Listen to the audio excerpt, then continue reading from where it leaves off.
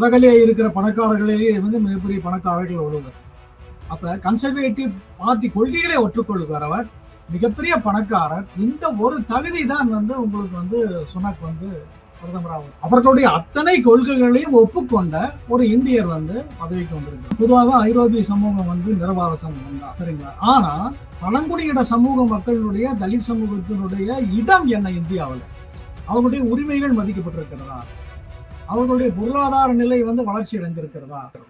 இங்க மதம் மோதல் உருவாகிறதுக்கு முக்கியமான காரணம் என்னன்னா, இங்க இப்ப அண்மைய ஆண்டுகளில் இந்தியாவில் இந்துத்துவ பிஜேபி மிகப்பெரிய ஐடியாலஜிக்கல் இன்ஃப்ளூயன்ஸ் வந்த பிறகு முழு அளவில் அகாடமியிலையும் சரி சமூக அமைப்புகளையும் சரி உங்களுக்கு இந்துத்துவம் என்பது ஒரு போக்கா அமெரிக்காவில் வந்துருச்சு. அப்போ உலக இந்துத்துவ மாநாடு அமெரிக்காவில் நடத்துறாங்க.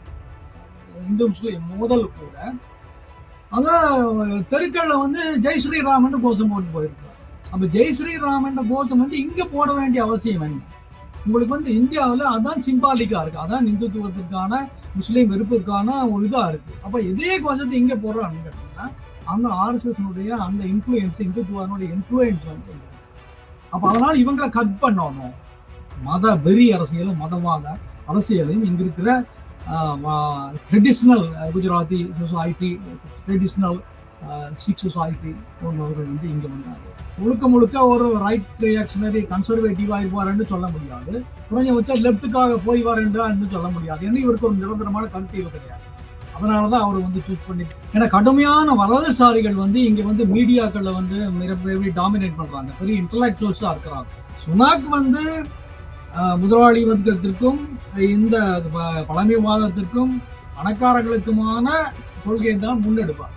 இன்னும் நீங்க நாங்க திரும்ப திரும்ப சொல்றோம்னா, இன்னும் ஏகாதிபத்தியம், காலனியம், அது நிறவாதம், இனவாதம் போன்ற விஷயங்கள் உலகத்திலிருந்து இன்னும் விலக வேண்டும். இதுதான் உலகத்தினுடைய கருத்துக்களை உருவாக்குறது. ஒன்று உலகத்தை அச்சுறுத்துவது, இன்னொன்று உலகத்தில் கருத்துக்களுடைய இணக்கத்தை உருவாக்கும். வணக்கம், இது அரண்சை.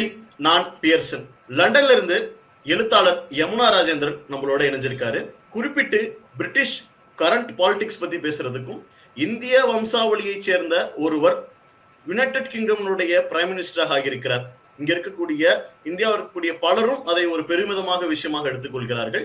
குறிப்பிட்டு சொல்ல போனோம்னா 200-300க்கும் மேற்பட்ட ஆண்டுகள் பிரிட்டிஷ் இந்தியாவாக இருந்தது, காலனி ஆதிக்கமாக இருந்தது. அப்படி இருந்த ஒரு சூழல்ல ஒரு இந்தியர் பிரைம் மினிஸ்டர் ஆயிட்டார் அப்படிங்கிற ஒரு பெருமிதம் இன்னுமே இங்க இருந்துட்டு தான் இருக்கு. மற்றும் பொருளாதார விஷயங்கள் குறித்து பல விஷயங்கள் நம்ம பேச இருக்கிறோம். வணக்கம் சார். வணக்கம். முதல் கேள்வி, ரிஷி சுனாக் கன்சர்வேட்டிவ் பார்ட்டியோட லீடராக தேர்ந்தெடுக்கப்பட்டு அதற்கப்புறம் யுனைடெட் கிங்டம்னுடைய பிரைம் மினிஸ்டராக தேர்ந்தெடுக்கப்பட்டிருக்கிறார். கன்சர்வேட்டிவ் பார்ட்டி அப்படிங்கிறது ஒரு மேல் டாமினேட்டட், ஒரு பேட்ரியார்கல், ஒரு ஒயிட் டாமினேட்டடான ஒரு பார்ட்டியா இருந்தது தாண்டி இப்ப அந்த பார்ட்டியிலேயே இப்ப இந்த கேபினெட்லயே பாத்தீங்கன்னா நிறைய ஒரு இன்க்ளூசிவிட்டி இருக்கு, நிறைய ரேஷியல், நிறைய வெவ்வேறு நாட்டில் இருக்கக்கூடியவங்களும் பிரிட்டிஷ் சிட்டிசனா இருக்கக்கூடியவங்க இப்ப அதுல முக்கிய பொறுப்புகள் வகிக்கிறாங்க. அதுக்கு உதாரணம் ரிஷி சுனக் பிரைம் மினிஸ்டரா இருக்காரு. அதோடைய ஹோம் செக்ரட்டரியா இருக்கக்கூடிய பிரேவர்மேன் கிட்டத்தட்ட உள்துறை ரொம்ப பவர்ஃபுல்லான 2 போர்ட்ஃபோலியோஸ் வச்சிருக்காங்க. இந்த சேஞ்ச் எப்படி பாக்குறது? கன்சர்வேட்டிவ்ஸ் மாறிட்டாங்கன்னு எடுத்துக்கிறதா? இப்ப என்னன்னா 2-3 பிரச்சனைகள். ஒன்று கன்சர்வேட்டிசம் என்றது எப்படியான ஒரு அரசியல் போக்குன்றது, மற்றது காலனி ஆதிக்க மனோநிலை, வெள்ளை ஆதிக்கம் போயிட்டுதான் என்று நாங்கள் அசஸ் பண்றது உண்டு. அடுத்தது இந்த பிரிட்டிஷ் சொசைட்டி வெள்ளையிடம் நீக்கம் செய்யப்பட்ட, காலனியம் நீக்கம் செய்யப்பட்ட பல்லின மக்களை மிக மரியாதையாக நடத்துகிற ஒரு சொசைட்டியா என்று நாங்கள் வரையறுக்கிறது உண்டு. அப்ப இப்படி பார்க்கும்போது நாங்கள் ஃபர்ஸ்ட் கன்சர்வேட்டிசம் என்றால் என்ன என்று பார்ப்போம். கன்சர்வேட்டிசம் என்றால் பழமைவாதம். பழமைவாதம் என்றால் பழமையை அப்படியே தக்க வைத்துக் கொள்வது, அந்த பழைய மதிப்பீடுகளை அப்படியே மீட்பது. அந்த மாதிரி அப்படி என்று பார்த்தா இப்ப மதம் சம்பந்தமாக, குடும்பம் சம்பந்தமாக, அரச வம்சம் சம்பந்தமாக, காலனியத்தினுடைய அது பெருமிதம் சம்பந்தமாக, இந்த விதி. அதே மாதிரி உலக நாடுகளில் மேலாண்மை செய்வது சம்பந்தமாக. ஏன்னா சூரியன் மறையாத சாம்ராஜ்யம் இல்லையா? அப்ப இப்படியாக பார்க்கும்போது இதுதான் கன்சர்வேட்டிசம் என்று சொல்றது. அப்ப பழமைவாதத்தை பேணுகிற ஒரு கட்சி. அது வந்து முதலாளிகளை காப்பாற்றுகிற ஒரு கட்சி. அதே மாதிரி தொழிலாளி வர்க்கத்தை பற்றி பெரிதாக அக்கறைப்படாத ஒரு கட்சி. இதுதான் கன்சர்வேட்டிசம் என்று சொல்ற இந்த விஷயம். அதான் அந்த கன்சர்வேட்டிவ் கட்சியினுடைய மரபு. அப்ப அந்த கன்சர்வேட்டிவ் கட்சியினுடைய ஒரு பிரதமராகத்தான் இவர் தேர்ந்தெடுக்கப்பட்டிருக்கிறார். இதுல முக்கியமான விஷயம் என்னன்னு கேட்டீங்கன்னா, இப்ப வந்து ஒரு தேர்தல் நடந்து அந்த தேர்தலில் வந்து ஒரு கட்சி மிகப்பெரிய வெற்றி பெற்று அதற்கு பிற்பாடு ஒரு கட்சியிலிருந்து ஒரு தலைவர் தேர்ந்தெடுக்கப்பட்டு வர்றது ஒரு விஷயமானது. ஆனா இப்ப பாத்தீங்கன்னா கடந்த ஒரு 3 மாத காலகட்டத்தில் உங்களுக்கு வந்து 3 பிரைம் மினிஸ்டர் வந்து திரும்ப திரும்ப மாறி இருக்கிறாங்க. அப்ப என்னன்னா ஒரு நிலையான கொள்கை இல்லை, அல்லது வந்து நியமிக்கப்பட்ட அல்லது வந்து தேர்ந்தெடுக்கப்பட்ட அரசாங்கத்தினுடைய அவர்களே ஒப்புக்கொண்ட பல்வேறு கொள்கைகளே அவர்களை வந்து நிறைவேற்றக்கூடியவர்களா இல்லை, அந்த கொள்கைகளை காப்பாற்றக்கூடியவர்களா இல்லை. அந்த காரணத்துக்காக தான் இப்போ வந்து கோவிட் காலத்துல எல்லாரும் பார்ட்டி நடத்தக்கூடாது, எல்லாரும் வீட்டுக்குள்ள இருங்கன்னு சொல்லி போட்டு ஒரு பெரிய பார்ட்டி நடத்துறாரு. அதனால போரிஸ் ஜான்சன் வந்து போறாரு. இவங்க வந்து பொருளாதாரம் வந்து ரொம்ப தாழ்ந்து கிடக்குது, பொருளாதாரத்தை வந்து நான் நிமித்தி போடுவேன், மக்களுக்கு எல்லாம் செஞ்சு போடுவேன் என்று அந்த வாக்குறுதியை தந்துதான் அவர் வந்தார். அந்த பொருளாதார கொள்கையில் தோல்வி, அதனாலதான் அவர் வந்து போறாங்க. அதுக்கு பிற்பாடு மக்கள் தேர்ந்தெடுக்கப்பட்டல்ல, கன்சர்வேட்டிவ் கட்சியினுடைய மெம்பர்களால் தேர்ந்தெடுக்கப்பட்டு இவங்க 2 பேரும் தகுதி இல்லை, ஒருத்தருக்கு பிறகு ஒருத்தருக்கு பின்னாடி போன பிறகு கன்சர்வேட்டிவ் கட்சியில் இருக்கிறவர்கள் வந்து இவரை வந்து தேர்ந்தெடுக்கிறார்கள். சரிங்களா? வந்து பழமைவாதத்தை போட்டுகிற அவர்கள் வந்து தேர்ந்தெடுக்கிறார்கள். இங்க ஒரு சின்ன ஒரு இன்டரப்ஷன் இருக்கு. என்னன்னு பாத்தீங்கன்னா, இப்ப இந்தியாவில் வந்து ஜனாதிபதி வந்து பழங்குடியின மக்கள் இருக்கிறார். அதே மாதிரி வந்து பல்வேறு அமைச்சர்கள் வந்து தலித் சமூகத்தை சார்ந்தவர்களா இருக்கிறார்கள். சரிங்களா? ஆனா பழங்குடியின சமூக மக்களுடைய தலித் சமூகத்தினுடைய இடம் என்ன இந்தியாவில்? அவர்களுடைய உரிமைகள் மதிக்கப்பட்டிருக்கிறதா? அவர்களுடைய பொருளாதார நிலை வந்து வளர்ச்சி அடைந்திருக்கிறதா? பல்வேறு சமூக ரீதியான அதிகாரங்களில் அவர்களுடைய பங்கு இருக்கிறதா என்று பார்த்தால் இல்லை. அப்படி பார்க்கிற போது எப்போதுமே அந்த ஆளுகிறவர்கள் ஆளுகிற சித்தாந்தத்துக்கு ஒத்து போகிறவர்களாக, அவர்களுக்கு அடிபணிபவர்களாக இருப்பவர்களை எப்போதுமே அவர்கள் வந்து உள்நினைத்துக் கொள்வார்கள். அப்போ வந்து இவர் வந்து ஒரு மிக பெரும் பணக்காரர். இப்ப இளவரசர் சார்ல்ஸை விடவும் மிகப்பெரிய பணக்காரர். உலகிலே இருக்கிற பணக்காரர்களிலேயே வந்து மிகப்பெரிய பணக்காரர்கள் ஒருவர். அப்ப கன்சர்வேட்டிவ் பார்ட்டி கொள்கைகளை ஒற்றுக்கொள்கிறவர், மிகப்பெரிய பணக்காரர். இந்த ஒரு தகுதி தான் வந்து உங்களுக்கு வந்து சுனக் வந்து பிரதமராக.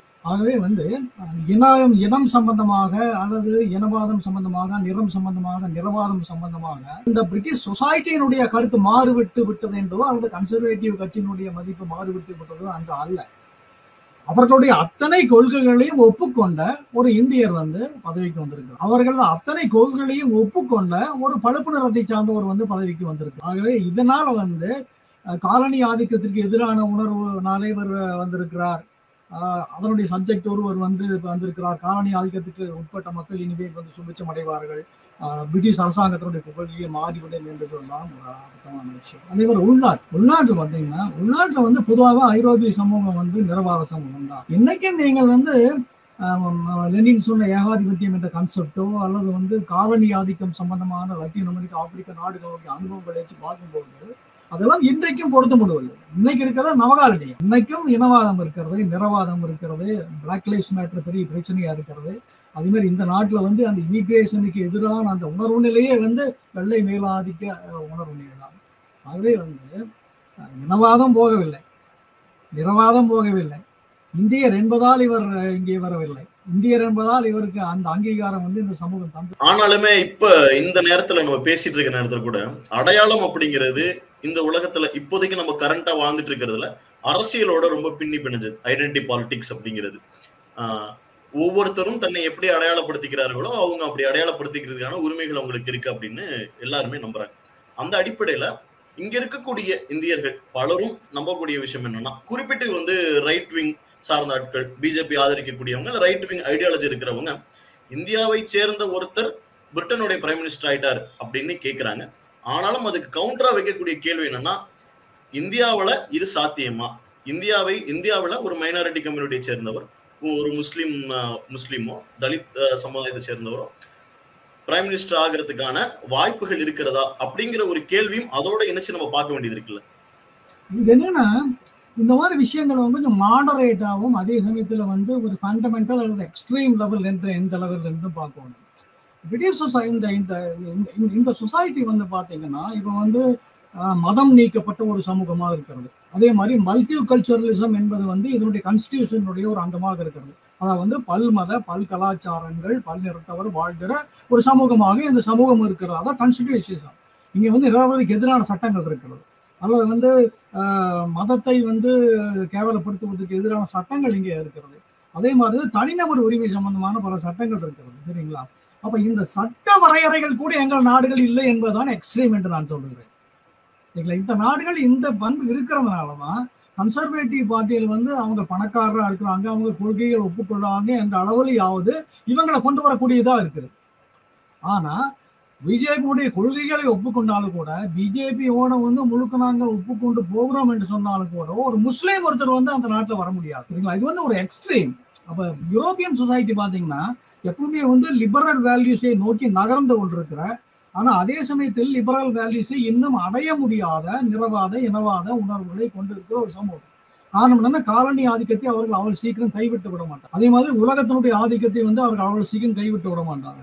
அதே மாதிரி வந்து மன்னராட்சியை வந்து இன்னும் வைத்துக் கொண்டிருக்கிறீங்களா? என்னன்னா, அந்த மாடரேஷனுக்கும் அந்த மாடரேஷனை வந்து நிறுவுவதற்குமான ஒரு சொசைட்டிக்கும் அந்த அடிப்படைகளுக்குள்ள போகாத ஃபண்டமெண்டலிசம் இருக்கிற ஒரு மிக மோசமான ஒரு வரலாறு எக்ஸ்ட்ரீம் சொசைட்டிக்கும் இருக்கிற வித்தியாசம் தான் இந்தியாவுக்கும் அதுக்கும் இருக்கு. இப்ப இன்னொரு கேள்வி எனக்கு வருது. என்னன்னா, இந்தியாவில இருந்து வெளியே போற வெளிநாட்டுல செட்டில் ஆகக்கூடிய பெரும்பான்மையினர், அதுல வந்து சில எக்ஸப்ஷன்ஸ் இருக்கலாம், இங்க இருக்கிறத விட மோர் இந்தியனா இருப்பாங்க.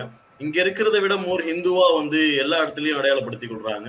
குறிப்பிட்டு வந்து இப்ப யூகேல இங்கிலாந்துல கூட பாத்தீங்கன்னா வந்து அங்க இருக்கக்கூடிய இந்தியன் டயஸ்பரா வந்து இது மிகப்பெரிய அளவுல வந்து வரவேற்றிருக்காங்க. நீங்களும் அங்க இருக்கீங்க. என்ன அப்சர்வ் பண்ணீங்க? அவங்க மத்தியில நிலவக்கூடிய உரையாடல்கள் என்னவாக இருக்கிறது? இங்க என்னன்னா, நீங்க ஒண்ணு பார்க்கணும். இந்த நாட்டுடைய சூழல்ல வந்து இந்த நாட்டினுடைய சமூக பொருளாதார அமைப்பு மற்றும் புறநிலை வைத்துதான் அணுக முடியும். அப்ப இந்திய உணர்வுகளை வைத்துக் கொண்டு இங்க வந்து அணுக முடியாது. இங்க முக்கியமான விஷயம் என்னன்னு கேட்டீங்கன்னா, இப்ப பெரும்பாலும் வெள்ளையன சமூகம் என்று வரும்போது இவர்கள் வந்து இந்துக்களோ முஸ்லீம்களோ அல்லது வந்து சீக்கியர்களோ அல்லது கருப்பின மக்களோ அல்லது வந்து மிடில் ஈஸ்ட்ல இருந்து வர்றவங்களோ இவங்கெல்லாம் சிறுபான்மையின மக்கள். அப்ப சிறுபான்மையின மக்கள் வந்து தங்களுடைய அடையாளங்களுடைய ஒரு பகுதியாக மதம் சார்ந்த விஷயங்களை வந்து நினைக்கிறாங்க. எங்க நாடுகள் வந்து மத மோதலுக்கான அடிப்படையாக இருக்கிற மாதிரி இங்க வந்து மதம் மோதலுக்கான அடிப்படையாக இல்லை, தங்களுடைய அடையாளத்திற்கான சிறுபான்மையின கலாச்சாரம் அரசியலுக்கான அடிப்படையாக இருக்கிறது. அந்த அடையாள அரசியல் தான் இங்க வந்து இருக்கிறது. இங்க வந்து மத மோதல் வந்து உருவாகிறதுக்கு முக்கியமான காரணம் என்ன தெரியுங்களா? இங்க வந்து இப்ப அண்மைய ஆண்டுகளில் வந்து இந்தியாவில் வந்து இந்துத்துவ பிஜேபி வந்து மிகப்பெரிய ஐடியாலஜிக்கல் இன்ஃப்ளூயன்ஸ் வந்த பிறகு முழு அளவில் வந்து அகாடமியிலையும் சரி சமூக அமைப்புகளையும் சரி உங்களுக்கு வந்து இந்துத்துவம் என்பது ஒரு போக்கா வந்து அமெரிக்காவில் வந்துருச்சு. அப்போ உலக இந்துத்துவ மாநாடு அமெரிக்காவில் நடத்துறாங்க. அதே மாதிரி இங்க இருக்கிற அமைப்புகள் இருக்கு பார்த்தீங்களா? இப்போ இந்திய கோயில்கள் எடுத்துட்டீங்கன்னா வந்து குஜராத்திகளால் சீக்கியர்களால் நடத்தப்படுகிற அமைப்புகள் தான் இருக்கும். சரிங்களா? அப்ப இவங்க எல்லாமே வந்து குஜராத்தியா தொடர்ந்து 20-25 வருஷமா ஆண்டு கொண்டிருந்தாங்க. அப்ப அந்த டயஸ்பராவுக்கு வந்து அந்த இன்ஃப்ளூயன்ஸ் தான் இருக்கும். இந்த நடக்கிற கோயில்கள் எல்லாம் பாத்தீங்கன்னா அதே மாதிரிதான் இருக்கும். இப்ப பாத்தீங்கன்னா அந்த லெஸ்டர்ல நடந்த அந்த இந்து முஸ்லீம் மோதல் கூட அத தெருக்கள்ல வந்து ஜெய் ஸ்ரீராமன் கோஷம் போட்டு போயிருக்கிறாங்க. அப்ப ஜெய் ஸ்ரீராமன் கோஷம் வந்து இங்க போட வேண்டிய அவசியம் என்ன? உங்களுக்கு வந்து இந்தியாவில் அதான் சிம்பாலிக்கா இருக்கு, அதான் இந்துத்துவத்திற்கான முஸ்லீம் வெறுப்பிற்கான ஒரு இதா இருக்கு. அப்ப இதே கோஷத்தை இங்க போடுறான்னு கேட்டீங்கன்னா அந்த ஆர்எஸ்எஸ் அந்த இன்ஃப்ளூயன்ஸ் இந்துத்துவனுடைய இன்ஃப்ளூயன்ஸ் வந்து இங்க இருக்கு. சரிங்களா? அப்ப என்னன்னா ஒன்னும் ஐடென்டிட்டிக்காக இங்க உருவாகின இந்த மதம் சம்பந்தமான இனம் சம்பந்தமான அந்த பிரச்சனைகள் வந்து இந்த அவுட்ல இருந்து எக்ஸ்டர்னல் இன்ஃப்ளூயன்ஸ்னால வந்து அதே ஐடியாலஜிக்கல் இன்ஃப்ளூயன்ஸோட அந்த பிரச்சனைகள் வந்து வரும். இங்க ஒன்று சொல்லணும் உங்களுக்கு. இப்ப இன்று உள்துறை அமைச்சர் வந்திருக்காங்க. உள்துறை அமைச்சர் வந்து இந்திய வம்சாவளியை சார்ந்த ஒரு பெண்மணி. அவங்க பார்த்தீங்கன்னா மிக மோசமான கடுமையான குடியேற்ற சட்டங்களை கொண்டு வரணும்னு நினைக்கிறாங்க. அது வந்து ஆப்பிரிக்கர்களோ மத்திய கிழக்கு சார்ந்தவர்களோ கிழக்கு ஐரோப்பாவை சார்ந்தவர்களோ இந்தியாவை சார்ந்தவர்களோ இங்க வரக்கூடாது. அவங்க இந்த கலவரம் சம்பந்தமா என்ன சொன்னாங்க அப்படின்னா, இந்த இந்துத்துவம் இங்க வளர்ந்ததுனாலயோ பொலிட்டிக்ஸா வந்ததுனாலயோ இந்த கலவரம் வரையில்லை. இப்ப பாகிஸ்தான்ல இருந்தும் இந்தியாவிலிருந்தும் வர்ற இமிகிரன்ஸ்னால தான் இந்த பிரச்சனை வரும். அப்ப அதனால இவங்களை கட் பண்ணணும். இவங்களை வராமல் செய்ய விடணும் என்ற மாதிரி கொள்கை முடிவுகள் தான் எடுக்கிறாங்க. இப்போ பார்த்தீங்கன்னா ஒன்றும் மதம் பண்பாட்டோடு இருக்கிறதுனால ஒரு ஐடென்டிட்டியாக இந்த நாடுகளில் அவங்க அதை ஏற்றுக்கொள்கிறாங்க. ஆனால் எக்ஸ்டர்னல் இன்ஃப்ளூயன்ஸ்னால அதில் மத வெறி அரசியலும் மதவாத அரசியலையும் இங்கே இருக்கிற traditional Gujarati society, traditional sick society போன்றவர்கள் வந்து இங்கே வந்து அதை கொண்டு வர்றாங்க. ஆனால் அதை வந்து இங்கே இருக்கிற கன்சர்வேட்டிவ் அரசாங்கம் வந்து மிக மோசமான குடியேற்ற சிறுபான்மையான மக்களுக்கு எதிராக வந்து பார்ப்போம். இப்ப இன்னொரு விஷயம் நம்ம பேசுவோம். கேமரூன் இருந்தாரு, அவரும் ஒரு கன்சர்வேட்டிவ் பார்ட்டி சேர்ந்தவர் தான். ஆனா அவருக்கு பாத்தீங்கன்னா மனித உரிமை மீறல்கள் தொடர்பா குறிப்பிட்ட காஷ்மீர்ல நடக்கக்கூடிய போராட்டங்கள், அப்புறம் இந்தியாவுல நடந்த அப்போதைக்கு நடந்த டாமினண்டா இருந்த போராட்டங்கள் பத்தி அவர் நிறைய இடங்கள்ல வாய்ஸ் அவுட் பண்ணியிருக்காரு. அது இங்க இருக்கக்கூடிய எஸ்டாப்ளிஷ்மெண்ட்டுக்கு கான்ட்ராக்டும் அனுப்பிச்சு இந்திய அரசாங்கம் அதை வந்து அவங்களுக்கு பதிலும் கொடுத்தாங்க. ஆனால் ஒரு இந்திய வம்சாவளியை சேர்ந்த ஒருத்தர் இப்போ வந்து பிரைம் மினிஸ்டரா இருக்கிறப்ப உள்நாட்டு விவகாரங்கள் குறித்து அவருக்கு ஒரு ஒப்பீனியன் இருக்கும்ல, இது வரைக்கும் அவர் எந்த இடத்துலயும் ஓப்பனா வச்ச மாதிரி தெரியல. பிளஸ் இவருக்கு ஒரு இந்தியன் அந்த ஐடென்டிட்டி அப்படிங்கிறது இருக்கிறனால கேமரூன் வாய்ஸ் அவுட் பண்ண மாதிரி இல்ல இங்க இருக்கக்கூடிய மனித உரிமை வீரர்களை என்ன மாதிரி வாய்ஸ் அவுட் பண்ணுவாரு அப்படின்ற ஒரு ப்ரெடிக்ஷன் இருக்கும்ல, அது என்னவாக இருக்கும்?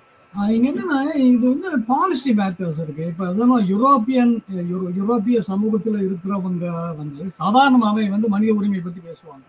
வந்து என்னன்னா தனிநபர் உரிமை என்றதான அடிப்படையான விஷயம். தனிநபர் இண்டிவிஜுவல் ஃப்ரீடம் என்றதான் அவங்க அடிப்படையா பேசுற விஷயம். அதனால தனிநபர் உரிமை என்பது அவங்க அடிப்படையா வந்துடும். ஆனா அதே அரசாங்க கொள்கை என்று போகும்போது பாத்தீங்கன்னா என்னதான் வந்து அமெரிக்கா பிரைம் மினிஸ்டர் வந்து மனித உரிமையும் எல்லாம் பேசினாலும் கூட தனக்கு எது சாதகமா இருக்கும், தன்னோட டயஸ்போரா எக்கனாமிக் இன்ட்ரெஸ்ட்டுக்கு எது சாதகமா இருக்கும், மிலிட்டரி இன்ட்ரெஸ்ட்டுக்கு எதுக்கு சாதகமா இருக்குன்றது தகுந்த மாதிரி தான் அந்த மனித உரிமையை வந்து அப்ளை பண்ணுவார். அதே மாதிரி கேமரூன் ஏதோ இண்டிவிஜுவல் அப்படி என்று பேசினா கூட அவர் பிரதமராக இருந்தார். ஆனால் பிரிட்டிஷ் அரசாங்கம் வந்து உங்களுக்கு வந்து இந்த மனித உரிமைகள் சம்பந்தமாக அந்த விடுதலை போராட்டங்கள் சம்பந்தமாக என்ன பார்வை எடுக்கிறது பார்த்தீங்கன்னா முற்றிலும் நேராக இருக்கும்.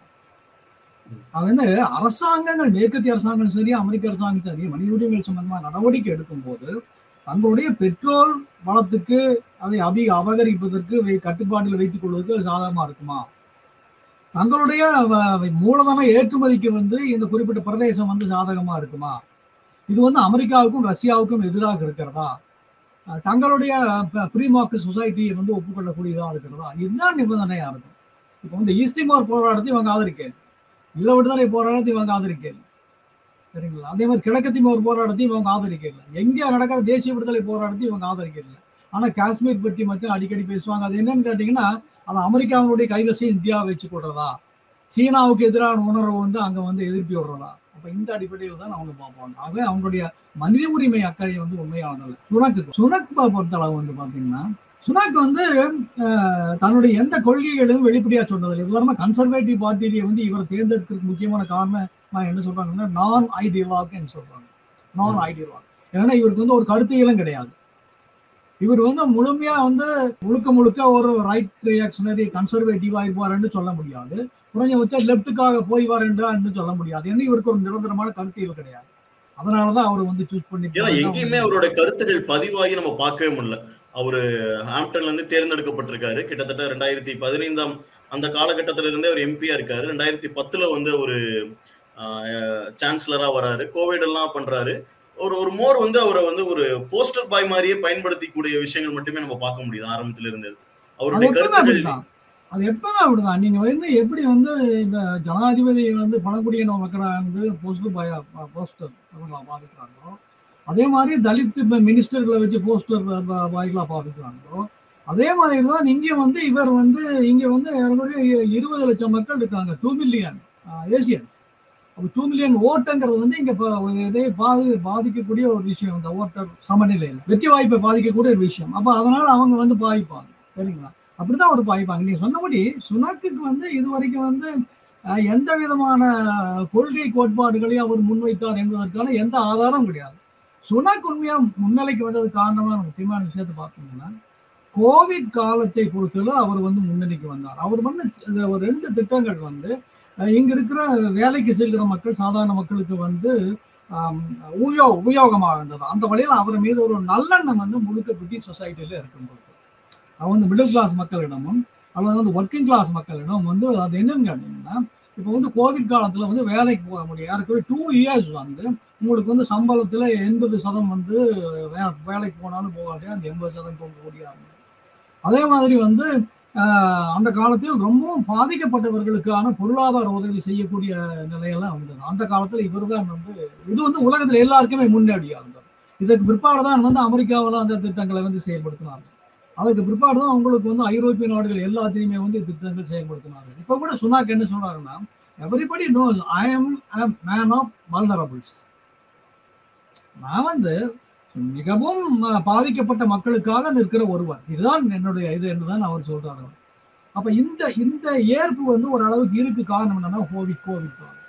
ஆனா இந்த கோவிட் காலத்தில் இந்த நடவடிக்கைகளுக்கு கூட நீங்க பார்த்தீங்கன்னா முன்னோடியா இருந்தவர்கள் வந்து சோசியலிச நாடுகள் தான். முன்னோடியா வந்து அந்த வெல்ஃபேர் சொசைட்டி என்ற கருத்தாக்கத்தை கொண்டிருந்தவர்கள் தான் இதற்கு எல்லாம் நெருக்கடி காலத்திலும் அரசு வந்து அந்த குடிமக்களுக்கு பொறுப்பேற்பை வந்து சுனாக் வந்து அந்த காலத்தில் செய்யறது. அதான் அவருக்கு இருக்கிறத ஒழிய மற்றபடி அவருக்கு வந்து பாலிசி மேட்டர்ல வந்து எந்த கருத்தும் இது வரைக்கும் சொன்னது கிடையாது. இப்போ வந்து யூகே ஒரு கடுமையான எக்கனாமிக் கிரைசிஸ்ல இருக்குது. ஒண்ணு பிரெக்சிட்டுக்கு அப்புறமே இருந்தே வந்து நிறைய கடன் சுமை இருந்தாலும் கூட இப்ப நடக்கக்கூடிய ரஷ்யா யுக்ரைன் வாருங்கிறது ஒரு பெரிய எனர்ஜி கிரைசிஸை ஏற்படுத்தி இருக்குது. வின்டர் வரப்போகுது, இன்ஃப்ளேஷன் அதிகமா இருக்கு, அடிப்படை அத்தியாவசிய பொருட்களுடைய விலை வந்து அதிகமாக இருக்கக்கூடிய இப்ப சூழல் நிலவுது. எல்லாரும் வைக்கக்கூடிய ஒரு விமர்சனம் என்னன்னா, கிட்டத்தட்ட அவங்களுடைய இணையர் இன்ஃபோசிஸ் நாராயணமூர்த்தியோடைய மகள் அவங்க 2 பேரும் கூட சேர்த்து கிட்டத்தட்ட 800 மில்லியன் அமெரிக்கா டாலர்ஸ் மிகையான சொத்து வைத்திருக்கிறார்கள்.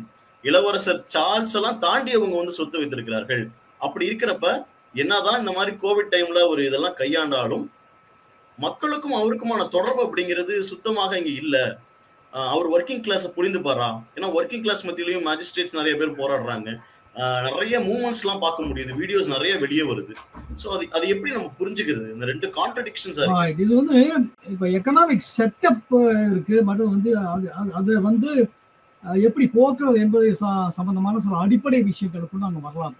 உதாரணம் வந்து ஒரு அரசாங்கம் வந்து குடிமக்களுக்கு பாதுகாப்பு தெரியும். அதுல வந்து இப்ப மருத்துவம் சம்பந்தமான பாதுகாப்பு, இப்ப பயணம் சம்பந்தமான விஷயங்கள்ல வந்து அவங்களுக்கு வந்து ஏற்பாடு செய்து தருவது. அதே மாதிரி அவங்க வந்து அடிப்படையாக எலக்ட்ரிசிட்டி பில், அதே மாதிரி கேஸ் பில், இந்த மாதிரி விஷயங்கள் வந்து அவங்களுக்கு வந்து அஃபோர்டபுளா இருக்கிற மாதிரி ஒரு இதே இருக்கிறது. அதே மாதிரி ஒரு சொசைட்டியில வாழ்வதற்கான அந்த வேஜஸ் இருக்கு இல்லையா, அது வந்து கம்ஃபர்டபுளா இருக்கிற மாதிரி ஒரு இதை கொண்டு வர. சரிங்களா? அதான் வந்து மனிதன் புறநிலை வாழ்க்கைக்கான ஒரு கட்டுமானங்களை உருவாக்குவதை வந்து ஒரு அரசாங்கம் வந்து பொறுப்பா செய்ய வேண்டும். அல்ல தனிநபர் வாழ்வுக்குரிய சௌகரியங்களை வந்து அரசாங்கம் வந்து உருவாக்கி தர வேண்டும். இதனால் அரசுக்கு இது சம்பந்தமான நிதி ஆதாரங்கள் இருக்கிறது. நிதி ஆதாரங்கள் என்பது சூப்பர் ரிச்சுகளுக்கு நீங்க வந்து டாக்ஸ் போடுங்க. மிக திரும்ப திரும்ப திரும்ப சொத்துக்களை குவித்துக் கொண்டிருக்கிறவர்கள் அவர்களுக்கு வந்து டாக்ஸ் போடுங்க. ஒரு சின்ன உதாரணம் சொல்றேன். இப்ப பாத்தீங்கன்னா இந்த நாட்டுல கேஸ் எலக்ட்ரிசிட்டி பிரச்சனை வந்துருச்சு. இதை வந்து மக்கள் வந்து கடுமையா எதிர்க்கிறாங்க. என்னன்னா இங்க பாத்தீங்கன்னா அவங்களுடைய லாபம் அதிகரித்து கொண்டு போகிறது, மக்களுக்கு லிவிங் கிரைசிஸ் இருக்கிறது. இப்ப வந்து பில் கட்ட முடியல. அப்ப இந்த மாதிரி சொல்லணும்னா பணக்காரனுக்கு வந்து நீ வந்து பண்றேன்னு சொல்ற. அது என்ன விஷயம் பண்ணா ஓகே, பணக்காரனுக்கு நீ கட் பண்றேன்னு சொன்னா உனக்கு ஏதோ ஒரு வகையில நிதி வருவாய் இருந்து அதை மேவி போட்டுதான் பணக்காரனுக்கு நீ கட் பண்ணணும். அப்ப நிதி வருவாயே இல்லாம அவங்களுக்கு கட் பண்ணி அந்த அந்த நிதி வருவாய் இல்லாத விஷயத்தை யார் தலையில் நீ சுமத்த போற? மக்கள் நல திட்டங்களை வந்து மறுபடியும் கட் பண்ணி கொண்டிருக்கிறாங்க. மக்கள் நல திட்டங்கள் சார்ந்த இப்ப வந்து வல்லரபுரா இருக்கிற இந்த டிசேபிள் என்று சொல்லப்படுற அவங்களுக்கு கொடுத்து கொண்டிருந்த விஷயங்களை வந்து கட் பண்ணிட்டாங்க. இப்ப அகதிகள் சம்பந்தமான விஷயங்கள்ல முக்கியமா கட் பண்ற காரணம் என்னன்னா, இவங்க வந்து வெளிநாட்டுல இருந்து வந்து இங்க இருக்கிற இதெல்லாம் எடுத்துட்டு போயிடுறாங்க. அதனால கிழக்கையில போயினார்கள்னா எவனும் வரக்கூடாது என்றுதான் வந்து அந்த பிரிக்ஸிட்டியை கொண்டு வந்தாங்க. இப்படி பாத்தீங்கன்னா இதான் இந்த பொருளாதார திட்டம். இந்த பொருளாதார திட்டம் வந்து கடுமையான நெருக்கடியில் இருக்கு. வாழ்நிலை வந்து ரொம்ப மோசமா இருக்கு. அப்ப வந்து பணக்காரனுக்கே வந்து அதிகமா செஞ்சு கொண்டிருக்கிற மாதிரி ஒரு விஷயம் வந்து அப்பதான் வந்து சுனக்க கொஞ்சம் இலக்கமா பார்க்கக்கூடிய ஒரு நிலைமை வந்து இந்த நாட்டு மக்கள் மத்தியில் இருக்கு. அவர் சொல்றாரு, நான் எந்த மினிஸ்டரா இருந்த காலத்துல வல்லரபுளா இருந்த மக்களுக்கு நான் செஞ்சேன். நான் இன்னைக்கும் வந்து வல்லரபுளான மக்கள் என்று சொல்றேன். அப்ப என்னன்னா இந்த கோவிட் காலத்துல பாத்தீங்கன்னா நேரடியா 2.5 years 3 years வந்து மக்கள் வந்து பார்த்தாங்க, அனுபவிச்சாங்க. அப்ப அதனால வந்து அவங்க சர்வை பண்ணக்கூடிய மாதிரியான ஒரு ஏற்பாடுகள் வந்து இருந்தது. அதான் காரணம். சரிங்களா? ஆனா இதை வந்து ஒரு நிரந்தரமான திட்டமா இதை வச்சிருக்கணும். மக்கள் வந்து எளிமையாக வாழ்வதற்கான, சமூக பாதுகாப்புடன் வாழ்வதற்கான திட்டம் நிரந்தரமா இதை வச்சிருக்கணும். அதற்கு வந்து அடிப்படை பொருளாதார மாற்றத்தை கொண்டு வரணும். ஆனா சுனக் வந்து அந்த அடிப்படை பொருளாதார மாற்றத்தை கொண்டு வருவாரா? யாருக்கு டேக்ஸ் போடுவாரு, யாருக்கு டேக்ஸ் வந்து கட் பண்ணுவாரு, யாருக்கு வந்து சலுகைகள் கொடுப்பாரு. அதே மாதிரி தொடர்ந்து இங்க வந்து வேலை நிறுத்தங்கள் வந்து பயங்கரமா நடந்து கொண்டிருக்கு. கப்பல் கட்டும் தொழிலாளர்கள், மற்ற ரயில்வே தொழிலாளர்கள், ஆசிரியர்கள், மருத்துவத்துறை சார்ந்தவர்கள் எல்லாம் பயங்கர வேலை நிறுத்தங்கள் நடந்து கொண்டிருக்கிறது. காரணம் என்னன்னா, ரொம்ப நீண்ட நாட்களாக, நீண்ட ஆண்டுகளாக இங்க வந்து உங்களுக்கு வந்து மாத வருமானம், மணிக்கு வருமானம் வந்து இது பண்ணுறது, பணவீக்கம் அதிகமாக இருக்கிறது, வாங்கும் சக்தி வந்து குறைந்து கொண்டு போகிறது. அதுக்கு தகுந்த மாதிரி வந்து வருமானம் வந்து மக்கள் இல்லை. அதான் அடித்தட்டு மக்களும் ஒர்க் கிளாஸும் வந்து இருக்கு. அப்ப இதை மாற்றுவதற்கு சுனக் ஏதாவது கொண்டு வருவாரா என்று சொன்னால் அது சந்தேகம். ஏன்னா அவர் பழமைவாத, அதுக்கு சில சொல்லுங்க. லேபர் பார்ட்டியை சேர்ந்த எதிர்கட்சி தலைவராக இருந்தாலும் சரி, அங்க இருக்கக்கூடிய இன்னும் பல தலைவர்களா இருந்தாலும் சரி, வைக்கக்கூடிய முதல் விமர்சனம் அப்படிங்கிறது அவருக்கு இருக்கக்கூடிய சொத்து மதிப்பு அப்படிங்கிறது, பிளஸ் அவருடைய பேக்ரவுண்ட் இருக்குல்ல, அவர் வளர்ந்த விதம் அப்படிங்கிறது ஒண்ணு இருக்கு. அவர் ஒர்க் பண்ண இடம் முக்கியமா ஒரு ஹெட்ஜ் ஃபண்ட்ல வேலை பார்த்திருக்காரு. உலகம் முழுவதும் வந்து பணத்தை எப்படி உற்பத்தி செய்யறது அப்படின்ற கம்பெனிஸ் இருக்காங்க. கோல்ட்மேன் சாக்ஸ் மாதிரியான கம்பெனிஸ், இந்த மாதிரி நிதி மூலதன கம்பெனிஸ்ல அவர் வந்து முக்கியமான பொறுப்புல இருந்திருக்காரு. அப்படி இருக்கக்கூடிய ஒருத்தர் ஒரு நாட்டினுடைய ஒரு பிரதமர் ஆகிறப்ப ஏற்கனவே பினான்ஸ் மினிஸ்டராக இருந்திருக்காரு. எந்த மாதிரியான மாற்றங்களை தான் எதிர்பார்க்குது? கிட்டத்தட்ட இதுல இருந்து தானே அவர் கொண்டு வந்துருவாரு. இந்த கிரிட்டிசிசம் வந்து ரெண்டு விதமா பார்க்கலாங்க. ஒன்று வந்து பார்த்தீங்கன்னா, நான் ஏற்கனவே சொன்னது தான், ஒன்று மாடரேட், இன்னொன்று வந்து எக்ஸ்ட்ரீம். அது சுனாக் வந்து பிரதமராக வந்துட்டதுனால அவர் வந்து ஒரு இந்தியன் வந்து எங்களை ஆளலாமா, பிரவுன் தோல் உள்ளவன ஒருத்தர் என்னை ஆளலாமா என்ற மாதிரியான விமர்சனங்கள், விவாதங்களும் இருக்கு. ஏன்னா கடுமையான வலதுசாரிகள் வந்து இங்க வந்து மீடியாக்கள்ல வந்து மிகப்பெரிய டாமினேட் பண்றாங்க, பெரிய இன்டலெக்சுவல்ஸா இருக்கிறாங்க. அப்ப நேற்று பாத்தீங்கன்னா ஒரு ரேடியோ ஸ்டோர்ல ஒரு ஒரு ஒரு அம்மா சொல்றாங்க, என்னன்னா இங்க 82% நாங்க வெள்ளையர்கள், 82% வெள்ளையர்கள் வாழ்கிற ஒரு நாட்டுக்கு எங்கன்னு ஒரு பிரவுன் தோல் ஒருத்தர் வந்து பிரதமராக முடியும் என்று கேட்கிறாங்க. இது ஒரு விவாதமா இருக்கு. அதே மாதிரி இந்த இந்த அடிப்படையில் இருந்தே வந்து ஒர்க்கிங் கிளாஸ் கிட்ட வந்து ஒரு ஒவ்வாமை தூண்டுவதற்காக, இங்க இருக்கிற மிடில் கிளாஸ் ஒயிட்ஸ் கிட்ட ஒரு ஒவ்வாமை தூண்டுவதற்காக இதை வந்து வலதுசாரிகள் பாவிக்கிறார்கள். வலதுசாரிகள் பாவிக்க முடியும், சரிங்களா? ஆனா இதை பார்க்குறது என்னன்னா, இன்னைக்கு நீங்க பாத்தீங்கன்னா உண்மையா வந்து ஒரு கிரைட்டேரியனுக்கான பேசிஸ் வந்து இன்னைக்கு கிளாஸா மட்டும் இல்லை, வர்க்கமா மட்டும் இல்லை. இன்னைக்கு வந்து மதம் வந்து ஒரு கிரைட்டேரியனா இருக்கு. அதே மாதிரி உங்களுக்கு வந்து இது இனம் வந்து ஒரு கிரைட்டேரியனா இருக்கு, மொழி வந்து ஒரு கிரைட்டேரியனா இருக்கு. அதை வந்து எக்ஸ்ட்ரீமிஸ்டுகள் வந்து எப்பவுமே வந்து ஜனங்களை சொசைட்டி பிரிக்கிறதுக்கு வந்து பாவிப்பாங்க. இந்தியாவில் ரிலிஜனை பாவிக்கிற மாதிரி இங்க வந்து நிறத்தை வந்து பாவிக்கிறாங்க. அந்த பிரச்சனை இருக்கு, இல்லைன்னு சொல்ல முடியாது. ஆனா இந்த கிளாஸ் கொஸ்டினோட நீங்க பார்க்கும்போது சுனாக் வந்து இங்க இருக்கிற பணக்காரர்களுக்கு வந்து ரொம்ப நெருக்கமானவர்கள் தான். அதே மாதிரி பணக்காரர்களை மேலும் பணக்காரர் ஆக்குவதற்கான திட்டங்களை கொண்டிருப்பவர் தான் அவர். அப்படிதான் இருப்பார், சரிங்களா? லேபர் பார்ட்டியில பாத்தீங்கன்னா, லேபர் பார்ட்டி வந்து இன்னைக்கு வந்து பாத்தீங்கன்னா ஜெரமி கோர்பின் வந்து தங்களுடைய கட்சியினுடைய எம்பியாவே இருக்க முடியாது என்று அவர் வந்து ஒதுக்கி வச்சிருக்காங்க. அது காரணம் என்னன்னா, ஒரு இடதுசாரியா இருக்கிறார், வர்க்கம் பற்றி பேசுகிறார் என்ற காரணத்திற்காக. ஆனா இப்ப இருக்கிற இவர் வந்து இவருடைய நம்ம ஸ்டேமர்னுடைய வெளிநாட்டு கொள்கையும் சரி, பல்வேறு விதமான கொள்கைகளும் சரி, கன்சர்வேட்டிவ் கட்சியிலிருந்து மாறுபட்டதல்ல. அவரும் ஒரு வலதுசாரி மாதிரி தான் தெரிகிறார். ஆனா லேபர் வலதுசாரி மாதிரி தான் இருக்கு. என்னன்னா இவரை இறக்கி போட்டு பவருக்கு வரணும், அது மட்டும்தான் அவருடைய கொள்கையா இருக்கல்ல. அவங்க வந்து இனிமேல் இந்த மொனாஃபல்லிஸ் எப்படி கட்டுப்படுத்துவாங்க, அல்லது சூப்பர் ரிச் எப்படி கட்டுப்படுத்துவாங்க, அதே மாதிரி இமிகிரேஷன் கொள்கைகள் எப்படி இருப்பாங்க, உக்ரைன் பிரச்சனைகள் எப்படி இருப்பாங்க, இதுல எல்லாம் வந்து கன்சர்வேட்டிவ் கட்சியிலேருந்து மாறுபட்ட கருத்து வந்து ஸ்ட்ராமருக்கு வந்து கிடையவே கிடையாது. அதுக்கு ஜெரமி கோர்பின் காலத்தில் அந்த மாதிரி இருந்தது. அவர் வந்து 3ஆம் உலக நாடுகள் தலையீடு சம்பந்தமா பேசினாரு, மற்றது வந்து நேட்டோ சம்பந்தமா பேசினாரு, அவன் வந்து இமிகிரேஷன் சம்பந்தமா பேசினாரு, சூப்பர் ரிச்சுக்கு வந்து டாக்ஸ் போடுறது சம்பந்தமா பேசினாரு, NHS வந்து வேஜ் வந்து கொடுக்க வேண்டும் பேசினாரு, தொழிலாளி வர்க்கத்துக்கு வந்து நிறைய சலுகைகள் கொடுக்க வேண்டும் பேசினாரு. ஆனா ஸ்டாமர் வந்து அப்படி அல்ல. ஆகவே இன்னைக்கு சுனாக் வந்து முதலாளி வர்க்கத்திற்கும் இந்த பழமைவாதத்திற்கும் பணக்காரர்களுக்குமான கொள்கையை தான் முன்னெடுப்பார். அதுல வந்து எந்த விதமான மாற்றம் வரும் என்ற நம்பிக்கை வந்து இதுவரைக்குமாக இல்லை. ஏன்னா அவர் அப்படியான அரசியலை வந்து இதுவரைக்கும் வெளிப்படுத்தியது இல்லை. ஆனால் நிறவாத உணர்வு இந்த நாட்டில் இருக்கிறதா? நிறவாத உணர்வு நீர் ஊத்து கிடக்கிறது. அமெரிக்காவிலும் இருக்கிறது. நீங்க வந்து ஒபாமா காலத்து அமெரிக்கால வந்து ஒரு பெரிய மாற்றம் வந்து நடந்தே இல்லை. ஒபாமா காலத்துக்கு பிறகு தான் பிளாக் லைவ்ஸ் மேட்டர் வந்தது. அதே மாதிரி அமெரிக்கால civil war possibility of civil war பத்தி இப்ப பேச ஆரம்பிச்சிட்டாங்க. டெமோக்ராட்டிக் வெர்சஸ் ரிபப்ளிக்னு சொல்லிட்டு நிறைய மீடியால ரொம்ப சர்காஸ்டிக்கா டிபேட்டே நடத்த ஆரம்பிச்சிட்டாங்க. சிவில் வாருக்கு பாசிபிள் அப்படி.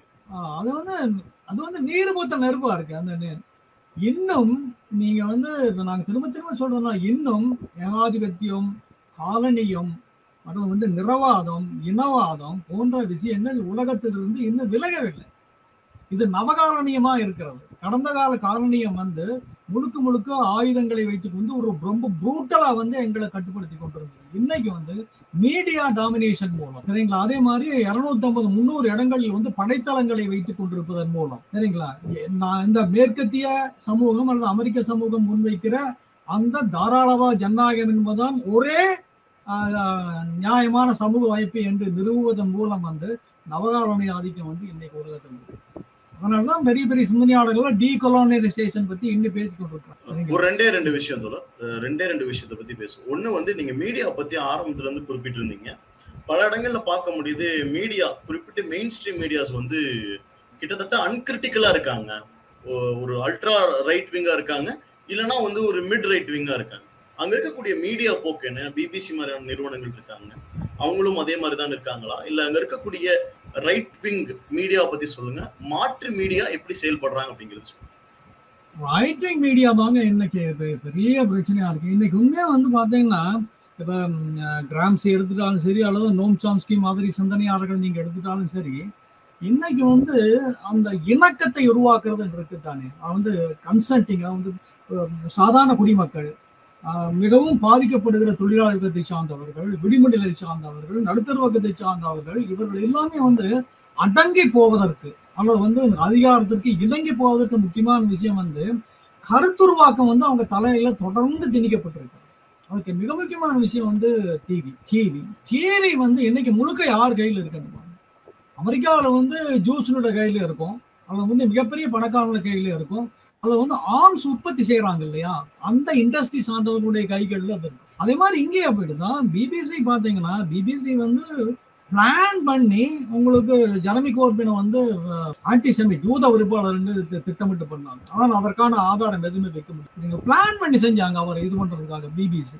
அதே மாதிரி இன்னைக்கு ஓகே உக்ரைன் வார் நடக்குது. உக்ரைன் வார்ல வந்து உக்ரைன் ஒரு தரப்பு, அதே மாதிரி உங்களுக்கு வந்து உக்ரைன் ஒரு தரப்பு, ரெண்டு நாடு தங்கள் நியாயத்தை சொல்றாங்க. சரி, இது சம்பந்தம் ஒரு விவாதம் வருது. ஒரு விவாதம் வரும்போது விவாதம் மீடியா எத்திக்ஸ் என்னன்னு, மீடியா ஒரு மீடியத்தில் நின்று கொண்டு இந்த ரெண்டு தரப்பும் என்ன சொல்றதுன்னு கேட்கறதா இருந்தது. அதே மாதிரி ரெண்டு தரப்புக்கு வாதிடர்கள் சம்பந்தமான கருத்துக்களை கேட்பதுதான் மீடியா எத்திக்ஸ். ஆனா இப்ப என்ன நடக்குது, ரஷ்யா சம்பந்தமான சகல விதமான இதை பேன் பண்ணிட்டாங்க, ஆர்டி பேன் பண்ணிட்டாங்க. அவங்களுடைய பிராட்காஸ்ட் எதுவுமே கிடையாது. அவங்களுடைய கலைஞர்களை வந்து வரக்கூடாதுன்னு தடை பண்ணிட்டாங்க, மியூசிஷியன்ஸ் தடை பண்ணிட்டாங்க, நடிகர்களை தடை பண்ணிட்டாங்க, விளையாட்டு வீரர்கள் தடை பண்ணிட்டாங்க. அப்ப எங்க உங்களுக்கு வந்து மீடியா ஃப்ரீடம் மற்றது மாற்று கருத்து என்ற விஷயம் இருக்கு உங்களுக்கு பாருங்க. அப்படி விவாதிக்கிறவங்க பாத்தீங்கன்னா உக்ரைனுக்கு ஆதரிக்கிற அமெரிக்காக்காரர் இருப்பாரு, ஜெர்மன்காரர் இருப்பாரு, பிரான்ஸுக்காரர் இருப்பாரு, உக்ரைனை சார்ந்த ஒரு 4-5 பேர் இருக்கிறாங்க. இவங்க தான் உக்ரைன் பிரச்சனை விவாதிக்க வந்திருப்பாங்க. இதுல இருந்து என்ன தெரியும் உங்களுக்கு, முழுக்க ஒரு பக்க சார்பாக உங்களுக்கு வந்து மீடியா வந்து மக்கள் போராட்டத்தை ரிப்போர்ட் பண்றாங்களா?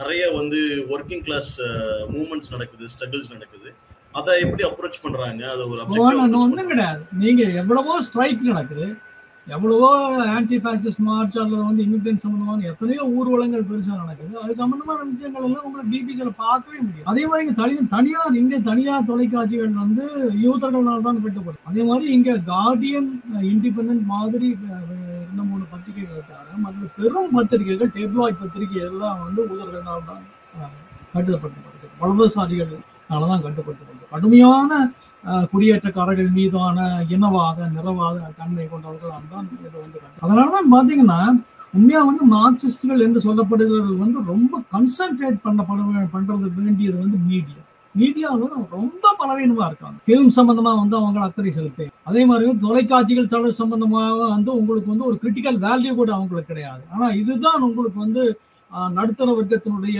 மனோநிலையை உருவாக்கக்கூடிய, கான்சியஸ்னஸ் உருவாக்கக்கூடியதாக இருக்கிறது, இணக்கத்தை உருவாக்கக்கூடியதாக. சரிங்களா? இதுல டிஎம்கே பரவாயில்லை என்று சொல்லணும். திமுக வந்து இது சரியாக தெரிந்து கொண்டது.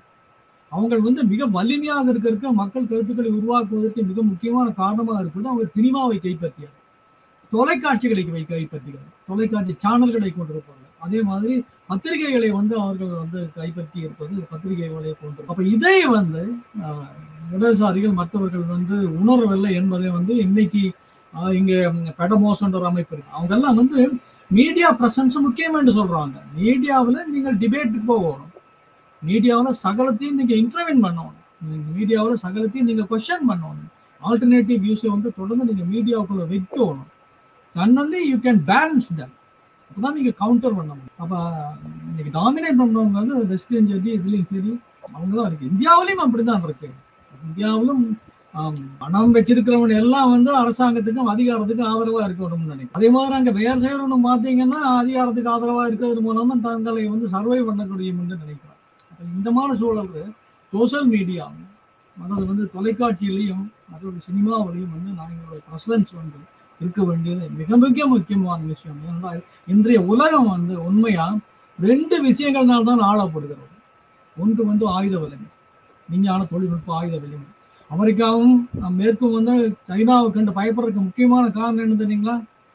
செயற்கை அறிவு என்று சொல்றோம் இல்லையா, ஆர்டிபிஷியல் இன்டெலிஜென்ஸ்ல அவன் தான் ஃபோர்-ரன்னர். அதை அவங்க பீட் பண்ண முடியல. சரிங்களா? அப்ப அதுக்கு அடுத்தது அந்த ஆயுதத்தை வச்சு அவங்க மிரட்டி கொண்டிருக்காங்க. அடுத்தது மீடியா. இதுதான் உலகத்தினுடைய கருத்துக்களை உருவாக்குறது. ஒன்று உலகத்தை அச்சுறுத்துவது, இன்னொன்று உலகத்தில் வந்து கருத்துக்களுடைய இணக்கத்தை உருவாக்கும். இதுல நாங்க இன்டர்வியூ பண்ணி ஆல்டர்னேட்டிவ் விஷயங்களை முன்வைக்காம நாங்கள் வந்து பேலன்சிங்கான ஆக்டுக்காக கூட நாங்கள் போக முடியும். அதான் உலகம் பூராம அது மேற்கிலையும் சரி, அமெரிக்காவிலையும் சரி, இந்தியாவிலையும் சரி, தமிழ்நாட்டிலும். இப்ப அங்க இருக்கக்கூடிய இடதுசாரிகள் என்ன பண்றாங்க, அதை நம்ம எப்படி புரிஞ்சுக்கிறது? மூவ்மெண்ட்ஸ் எடுக்கிறாங்களா, இல்ல இந்த விஷயங்கள்லாம் எப்படி அவங்க அணுகுறாங்க? பொதுவாக இடதுசாரிகள் பாத்தீங்கன்னா தொடர்ந்து இடதுசாரி இயக்கத்தோடு இருக்கனாலேயும் இங்க இருக்கிற இடதுசாரிகள் விடுதலை இயக்கம், இடதுசாரிகள் வந்து இன்னும் வந்து தேர்தல் அரசியலோடு ஒப்பிடும்போது வந்து ஸ்பிளிண்டர் குரூப்ஸா தான் இருக்காங்க. பிரிட்டிஷ் கம்யூனிஸ்ட் பார்ட்டி எடுத்தீங்கன்னா ஒரு 2500 பேர் தான் மெம்பர்ஷிப்பா இருக்கு. அப்போ வந்து சோசியலிஸ்ட் தொழிலாளர்களை வச்சு தொழிலாளர்கள் கிட்ட வந்து நிறைய அமைப்புகள் இருக்கு. இங்க வந்து தமிழ் சொலிடாரிட்டி மாதிரி அமைப்புகள், இந்த மாதிரி அமைப்புகள் வந்து அங்கங்க இந்த இமிகிரேஷன் சம்பந்தமான விஷயங்கள் எல்லாம் பேசிக்கொண்டிருக்காங்க. இடதுசாரி அமைப்புகள் இருக்கு. அந்த மைனாரிட்டி சமூகம் சார்ந்த அமைப்புகளை கூட நாங்கள் இடதுசாரி அமைப்புகள் வந்து நாங்கள் வந்து அப்படி வரையறுக்கலாம். அப்படி இடதுசாரி அமைப்புகள் இருக்கு. ஆனால் இந்த தேர்தல் அரசியலில் கம்யூனிஸ்ட் பார்ட்டிக்கு வந்து உங்களுக்கு வந்து எம்பி சீட் கிடையாது. அதே மாதிரி சோசியலிஸ்ட் ஒர்க்கர்ஸ் பார்ட்டிக்கு வந்து உங்களுக்கு எம்பி சீட் கிடையாது. இங்க வந்து எம்பிஸ் இருக்கிறவங்க வந்து ஒன்று லேபர், கன்சர்வேட்டிவ், லிபரல் டெமோக்ராட்ஸ், அது இல்லாமல் இண்டிபெண்டன்ட் அப்படி எடுக்கும். அதெல்லாம் பார்லிமெண்ட்ரி, இதில் டெமோக்ரஸியில் பார்லிமெண்ட்ரி பவரில் வந்து ரெப்ரசன்டேஷனும் வந்து லேபர் பார்ட்டிகளுக்குள்ள வந்து இடதுசாரிகள் போராடுறாங்க. சோசியலிசத்தை முன் வந்து போராடுறாங்க. அவர்கள் வந்து இப்போது ஓரங்கட்டு ஸ்டாமர் வந்து ஒரு நியோ கன்சர்வேட்டிவ் என்று சொல்லலாம். இது வந்து எக்ஸ்ட்ரீம் கன்சர்வேட்டிவ், இவர் வந்து ஒரு நியூ கன்சர்வேட்டிவ், அந்த லெவல் தான் இருக்கு. ஆனா ஒண்ணு மட்டும் நான் சொல்லுவேன் என்ன கேட்டீங்கன்னா, இன்டலெக்சுவல் ட்ரெண்ட் அளவில் எல்லா துறைகளையும் வந்து அகடமிக் சர்க்கிள்லையும் சரி, அல்லது வந்து பத்திரிகைகளில் எழுதக்கூடிய அந்த பத்தி எழுத்தாளர்கள் என்ன சொல்றது, கமெண்டேட்டர்ஸ் சரி, அவங்கெல்லாம் மார்க்சிஸ்ட் இன்ஃப்ளூயன்ஸாக தான் இருக்காங்க. அது வந்து நீங்க ஃபிலிம் ஸ்டடிஸ் போய் எடுத்துட்டாலும் சரி, லிட்ரரி ஸ்டடிஸ் எடுத்துட்டாலும் சரி, அல்லது எக்கனாமிக் ஸ்டடிஸ் எடுத்துட்டாலும் சரி, இதுல வந்து மிகப்பெரிய சிந்தனையாளர்கள் எல்லாம் வந்து மார்க்சியத்தில் ஆகர்ஷிக்கப்பட்டவர்களாக இருக்காங்க. அது அமெரிக்கன் அகாடமிலையும் சரி, அல்லது வந்து பிரிட்டிஷ் அகாடமிலையும் சரி, இவங்களுடைய இன்ஃப்ளூயன்ஸ் வந்து ஐரோப்பியன் அகாடமிலையும் சரி, அவங்களுடைய இன்ஃப்ளூயன்ஸ் வந்து மிகப்பெரிய இன்ஃப்ளூயன்ஸாக இருக்கு. அந்த பார்லிமெண்ட்ரி டெமோக்ரஸியில வந்து அந்த பவர் இதுல வந்து அவங்களுடைய ரெப்ரசன்டேஷன் வந்து. கடைசியா அந்த கேள்வியோட முடிச்சுக்கலாம் நினைக்கிறேன். பார்லிமெண்ட்ரி டெமோக்ரஸியை பத்தி பேசுனீங்க. கிட்டத்தட்ட நம்ம இந்தியாவும் அதுவும் பெரிய வித்தியாசம் கிடையாது அப்படின்னு நினைக்கிறேன். Except for few things, house of commons, house of Lord's அங்க இருக்கிற மாதிரி இங்கேயும் மேலவே கீழவே இருக்குது. ஒரு குறிப்பிட்ட ரிசர்வ் சீட் இருக்கு. இங்கேயும் first past the post system தான் இருக்கு. ஆனால் வந்து கிட்டத்தட்ட ரிஷி சுனாக் தேர்ந்தெடுக்கப்பட்டது அப்படிங்கிறது வந்து ஒரு பெரும்பான்மையான மக்களுக்கு ஒரு அநீதி இழைக்கப்பட்ட மாதிரி இல்லையா? இதுதான் சிஸ்டம், இதுதான் இருக்கு. அதேதான். அந்த விஷயத்துல பல்வேறு கிரிட்டிக்ஸ் வந்து ஒப்புக்கொள்றாங்க. என்ன கேட்டீங்கன்னா, இப்ப வந்து ஒரு குறிப்பிட்ட 3 மாசத்துக்குள்ள 3 பிரதமர் வந்து மாறிக்கிறாங்க. நீங்க வந்து ப்ராமிஸ் பண்ணபடி நடக்க இல்லை. நீங்கள் ப்ராமிஸ் பண்ண வந்து பொருளாதார திட்டங்கள் வந்து செயல்படுத்த முடியல. அப்போ உங்க செயலின்மையினால, தகுதியின்மையினால நீங்க வந்து ராஜினாமா செஞ்சிருக்கிறீங்க. அப்ப இதுக்காக ஒரு ஆல்டர்னேட்டிவ் கொடுக்கறதுக்காக நீங்கள் வந்து மக்கள்கிட்ட போங்க, மறுபடியும் தேர்தல் நடத்துங்க.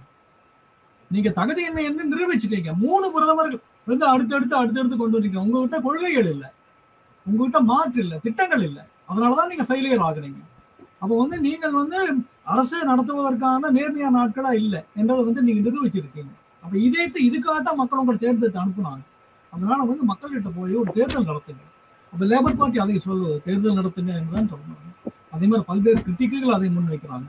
இன்னும் ரிஷி சுனாக் வந்து இன்னைக்கு இருக்க என்னென்ன நெருக்கடி என்று இருக்கோ, இந்த நெருக்கடியை கடந்து போவதற்கான அறிக்கையை வந்து உடனடியாக வைப்பான்னு நினைச்சாங்க. அவர் வந்து அதை 3 வாரத்துக்கு தள்ளி போட்டாரு. அந்த நெருக்கடி வந்து அந்த அளவுக்கு இருக்கு உங்களுக்கு. இங்க என்னன்னு கேட்டீங்கன்னா, லிவிங் கிரைசிஸ் வந்து பயங்கரமா இருக்கு. லிவிங் காஸ்ட் வந்து பயங்கரமா இருக்கு. கிரைசிஸ் ஒர்க்கிங் கிளாஸ் மற்றது மிடில் கிளாஸ் ஆட்கள் வந்து வாழ்ற ரொம்ப கஷ்டமா இருக்கு. அதே மாதிரி நீடு வச்சிருக்கா, மோர்கேஜ் கட்டுறதெல்லாம் வந்து இன்ட்ரெஸ்ட் ரேட் வந்து பயங்கரமா ஆயிடுச்சு. பணவீக்கம் வந்து கடுமையா இருக்கு. அப்போ வந்து பல வருஷங்களா வந்து வேஜஸ் வந்து மாற்ற இல்லை. அப்ப தொழிலாளிகள் வந்து அதிகமா வேலை செய்ய வைக்கிறாங்க, ஆனா கூலி வந்து கொடுக்குற இல்லை. ஓவர் டைம் வந்து கட் பண்ணிட்டாங்க. அந்த இப்போ முதல்ல பார்த்தீங்கன்னா ஓவர் டைம் வந்து 1.5 times கொடுத்தாங்க, வீக்கெண்ட் செஞ்சிங்கன்னா 2 times கொடுத்தாங்க. அதெல்லாம் இப்போ சுத்தமாக கிடையாது. அப்போ தொழிலாளி வர்க்கத்தினுடைய சாதாரண மக்களுடைய வாழ்நிலை கீழாகிக்கொண்டே போகிறது. ஆனால் பணக்காரர்களோடு மேலும் மேலும் பணக்காரர்கள் ஆகிக்கொண்டே இருக்கிறார்கள். அப்போ இதே வந்து எப்படி ஒரு பேலன்ஸ் பண்ணுறது என்றுதான் வந்து ஒரு எக்கனாமிஸ்டுடைய வேலை. அது வந்து போரிஸ் ஜான்சன் ஃபெயில், அதே மாதிரி லிஸ் ட்ரஸும் ஃபெயில். ஆனால் இவரும் வந்து அதில் என்ன செய்ய போகிறதுன்றது தான் இருக்கு. ஆனால் பல்வேறு இடதுசாரி கிரிட்டிக்கல் சொன்ன விஷயம் என்னன்னா, சுனாக்கும் வந்து அந்த சிஸ்டத்தினுடைய ஒரு பகுதி தான். அவருடைய உள்துறை அமைச்சர் வந்து லிஸ் ட்ரஸுடைய அதே உள்துறை அமைச்சராக இருந்தவர் தான். அவருடைய வெளிநாட்டு அமைச்சராக இருந்தவர் லிஸ் ட்ரஸுடைய அதே வெளிநாட்டு பெருசா மாற்றமே இல்லை. அவருடைய ஃபினான்ஸ் மினிஸ்டரும் அதே ஃபினான்ஸ் மினிஸ்டர் தான். சரிங்களா? கடைசியாக ராஜினாமா பண்ணும்போது எந்த ஃபினான்ஸ் மினிஸ்டர் ஆறாரோ அதே ஃபினான்ஸ் மினிஸ்டர் தான் இருக்காரு. அப்ப இவருடைய மினிஸ்டரே பாத்தீங்கன்னா பெரும்பாலும் லிஸ் ட்ரஸுடைய அதனுடைய அமைச்சரவையா தான் இருக்கு. அப்ப அதனால அவர் வந்து ஒரு பெரிய சூப்பர்மேன் மாதிரி எதுவும் வந்து நிலைத்த கன்சர்வேட்டிவ் கொள்கை மீறி எதுவும் செய்ய முடியாதுன்றதான் நினைக்கிற அசஸ்மெண்ட். ஆகவே வந்து ரொம்ப மிகைப்படுத்தப்பட்டது.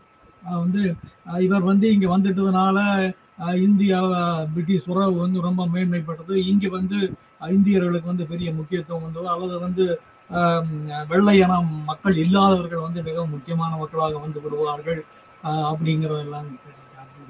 அதே மாதிரி நிறவாதம் இனவாதம் எல்லாம் வந்து இந்த நாட்டில் குறைந்து விட்டது, அது இல்லை அப்படின்னு நினைக்கிறோம். அதெல்லாம் ஒரு கனவு. ஒபாமாவுக்கு பிறகுதான் அங்கே பிளாக் லைஃப்ஸ் மேட்டர் இருந்தது. அதே மாதிரி சுனக்கினுடைய காலத்தில் தான் அவருடைய உள்துறை அமைச்சராக இருக்கிறவர்கள் வந்து மிக மோசமான குடியேற்ற கொள்கை எதிர்ப்பாளராக 3ஆம் உலக நாடுகளில் இருந்த மக்களை வந்து வரவிடக்கூடாது என்று சொல்லுகிறவர். அதுவும் இந்திய வம்சாவளியை சார்ந்தவர். அப்பதனால இதுல வந்து எந்த விதமான மாற்றங்கள் இல்லை. பணக்காரர்களுக்கு சாதகமாக இருக்கிற, பழமைவாதத்துக்கு சாதகமாக இருக்கிற அவர்களெல்லாம் ஒப்புக்கொள்கிற, அவர்களுடைய கொள்கைக்குள் நின்று செயல்படுகிற ஒரு பணக்காரர் வந்து பிரதமராக இருக்கிறார் என்ற அளவில் தான் இதை பார்க்கலாம். நிச்சயமா சார், எங்களோட இணைஞ்சு நீங்க ரொம்ப சிம்பிளாகவும் எல்லாருக்கும் புரியுற மாதிரியும் பல விஷயங்கள் வந்து விளக்குனீங்க. ரொம்ப நன்றி சார். நன்றி பியர்சன். மறுபடியும் சந்திப்போம். கண்டிப்பா.